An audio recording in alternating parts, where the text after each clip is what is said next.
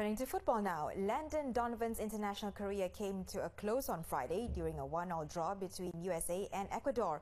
He will retire from club football at the end of the current Major League Soccer season.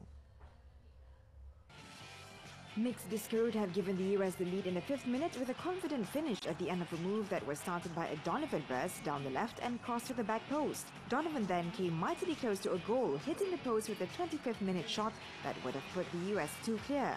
The 32-year-old forward was substituted in the 41st minute to a roaring ovation from over 36,000 fans in attendance, making way for 24-year-old Joe Corona.